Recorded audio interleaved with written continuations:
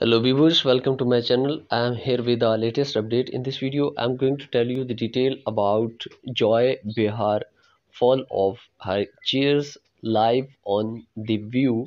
So before going to video, I'll request please make sure to subscribe my channel and press bell button.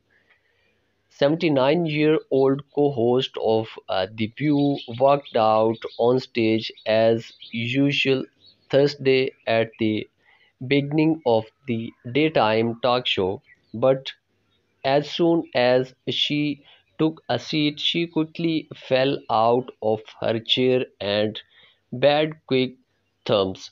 So, the co-host and her members of the show crew quickly came to her aid as Behar was lifted to her feet.